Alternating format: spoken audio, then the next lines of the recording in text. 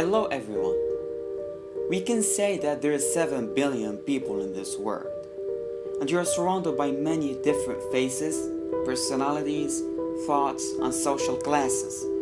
But you only care about those with whom you share your day, your happiness, your sadness, your knowledge, your money, your food, and these people may also care about you. And you can make a lot of them close to you, maybe hundreds. But you have to ask yourself a question. What is the point to have that huge number of friends? Life is so hard. It keeps pushing you down and making you go through hard times.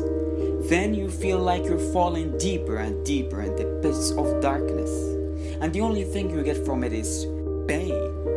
In situations like these, you'll need someone you trust to help you overcome your weaknesses, to give you a hand in every step you make, a person who is ready to sacrifice anything just for you, a person you consider as family.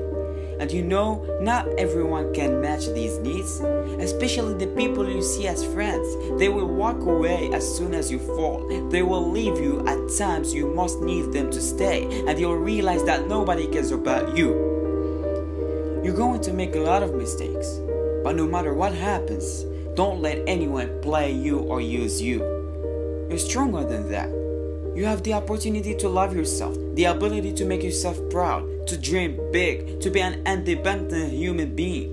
You're not forced to battle to keep yourself in a relationship with someone who doesn't like you or love you, or more importantly, someone who doesn't respect you. You have the right to be appreciated, to be happy. So don't leave your happiness tied to someone who doesn't deserve you. People change their lives every day.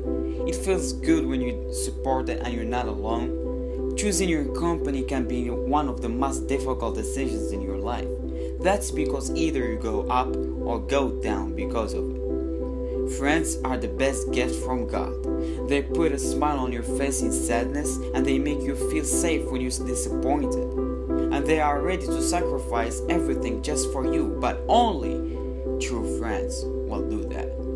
And sometimes our preoccupation is on having a friend. Perhaps we should focus on being one.